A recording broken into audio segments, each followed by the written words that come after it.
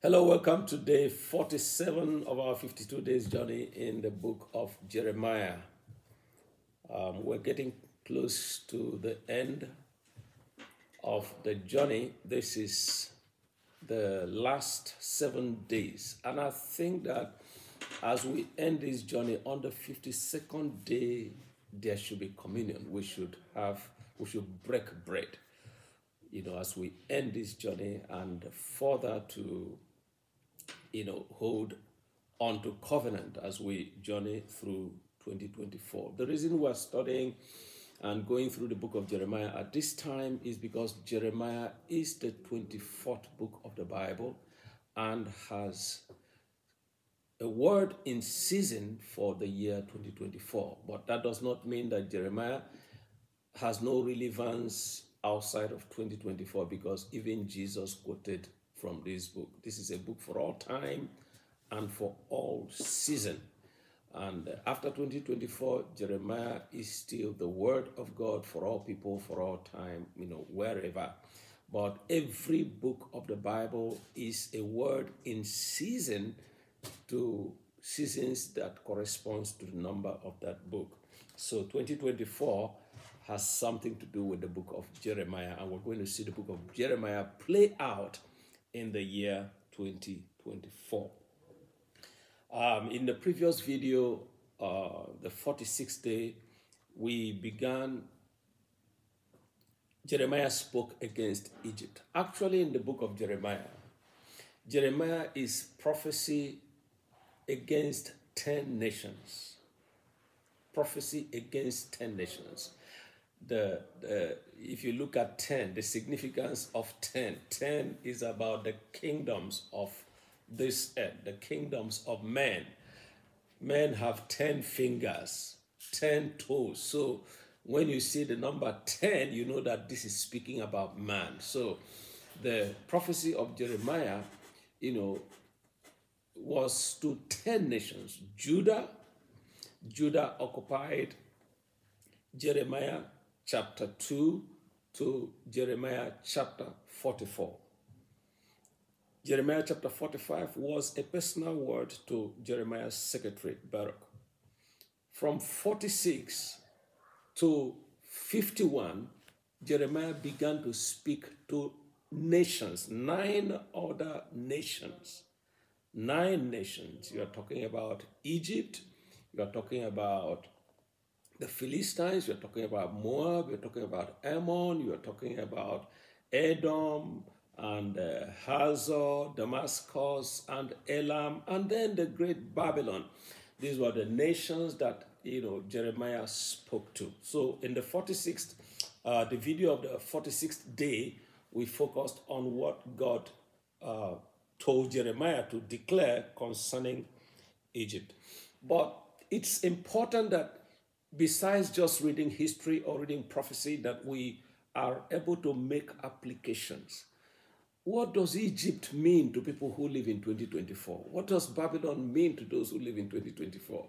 When we're talking about Philistines, like we're going to be looking at the video, in the video today, I'm going to be sharing about the word against the Philistines. What do these things mean? I know that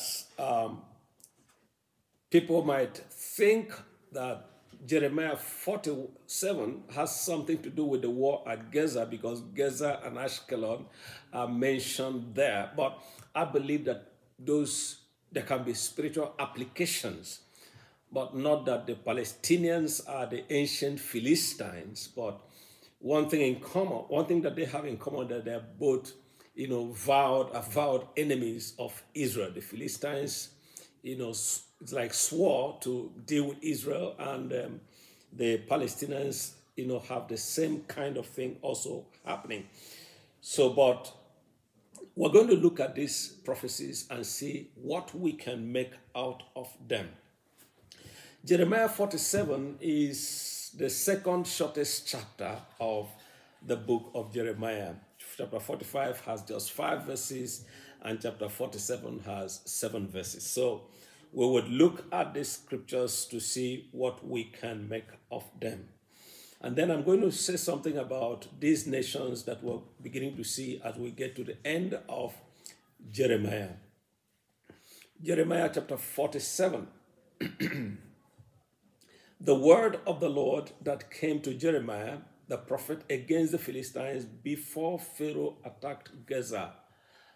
We're not talking about the Gaza that we see. This is something that Jeremiah prophesied in his days. This must have been something that happened around 609 BC.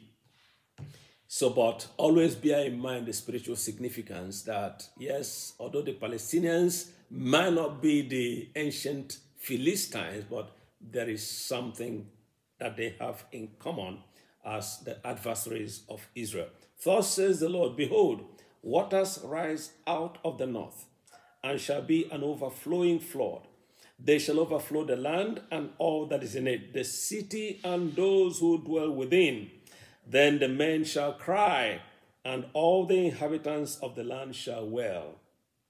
All the noise of the strangers, the stomping hoofs of his strong horses, and the rushing of his chariots, at the rumbling of his wheels. The fathers will not look back for their children, because of the day that comes to plunder all the Philistines, to cut off from Tyre and Sidon every helper who remains, for the Lord shall plunder the Philistines, the remnant of the country of Caphtor. Baldness has come upon Gaza. Ashkelon is cut off with the remnant of their valley. How long will you cut yourself, O you sword of the Lord? How long until you be quiet, until you are quiet? Put yourself up into your scabbard. Rest and be still. How can it be quiet, seeing the Lord has given it a charge against Ashkelon and against the seashore, that there he has appointed it? Okay, so this is the prophecy of Jeremiah against the Philistines, and let's do some application right now. What does this mean to us who live in this generation and in this season? Now, there's a way to understand all these enemy nations that Jeremiah spoke about close to the end of the book.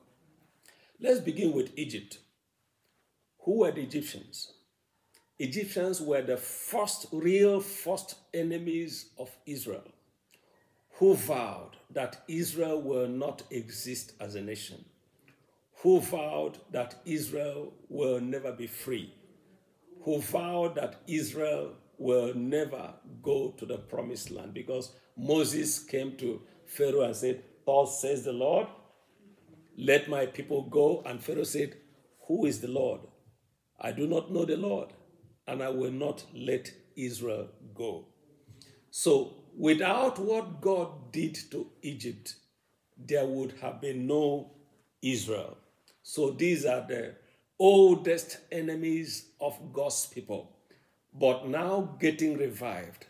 What that simply means is that in this season 2024, the Lord will be fighting those ancient enemies that are getting revived, the enemies that said you would never be free, the enemies that say you would never serve God, the enemies that said you would never go into God's destiny for your life.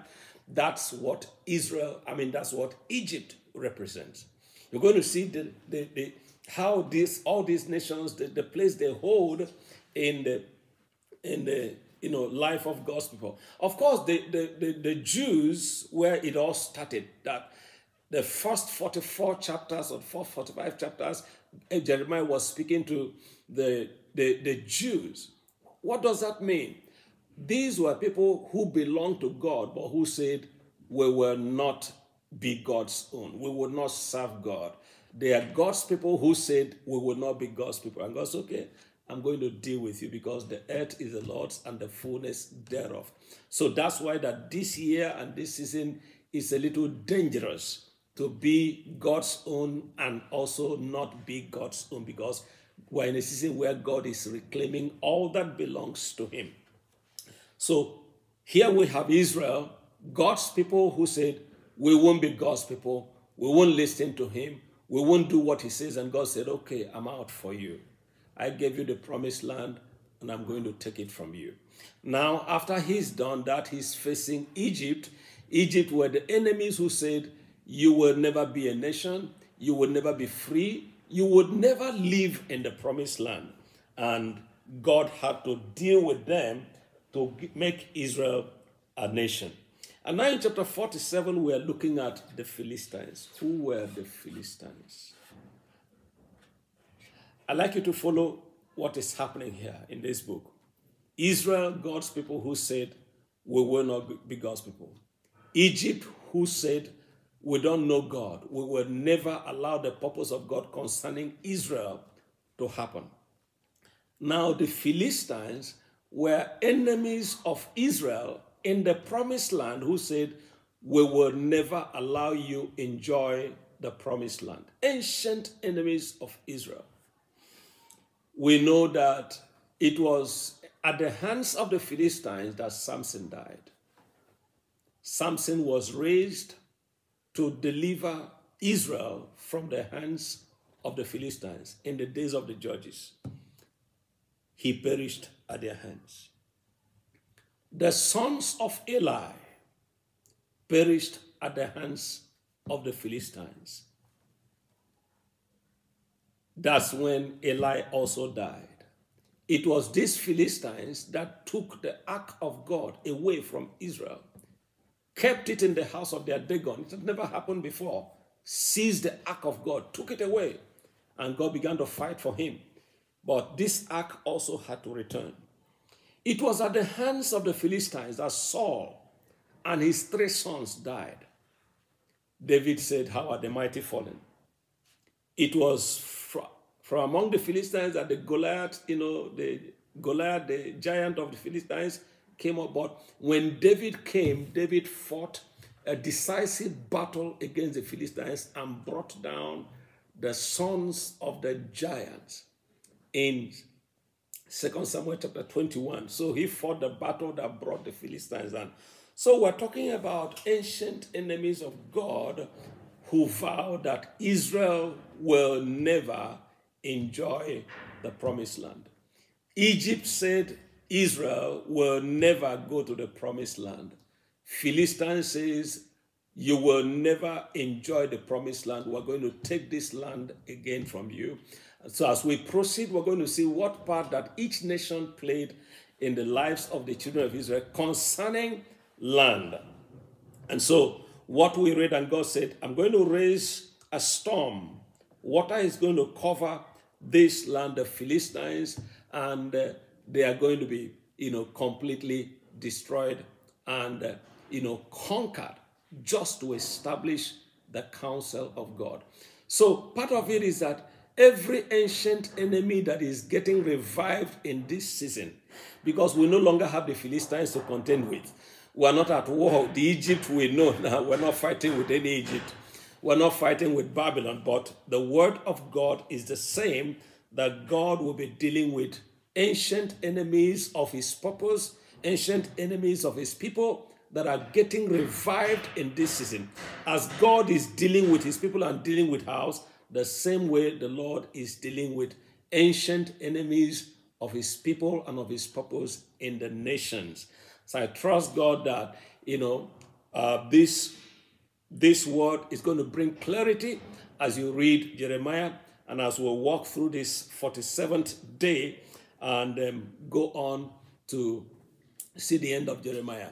But don't forget, as we end this journey in 52 days' time, that's like in the 52nd day, we are going to close with a communion. And as we observe that communion, it is to proclaim that the disaster of this year will not be our portion. That whatever is coming against us in this season, that as we lift up the banner of the blood of Jesus Christ, that we will be safe from trouble, because the blood is a token of covenant between God and his people. He said, when I see the blood, I will pass over you. Without the blood, the children of Israel would have perished as much as the Egyptians. Why was it so? God was trying to say to them, you are not more righteous than the Egyptians. You are not. It was not the Egyptians that brought you to Egypt. It was your own wickedness that made it possible for you to come to Egypt, because they sold their brothers, Joseph. And before they sold him, they said, he's our flesh, he's our blood. But they still sold him into slavery. And while they were in Egypt, Egyptians were buying Israelites to spy Israelites. They were buying Israelites to kill Israelites.